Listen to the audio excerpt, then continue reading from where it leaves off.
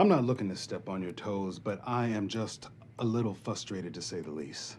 I know you and Mackenzie used to run this team, but you have to loop me in when there are developments to the project. I had no idea Ray from Tenet was coming into town next week because you never told me. And it's not just Parker and I who are feeling this way. Rachel says that you haven't been CCing her on anything in a month. If you and Mackenzie hoard the file assets and don't release them to me to put into the presentations until you're completely ready, hold on to them to the very last second. It piles up.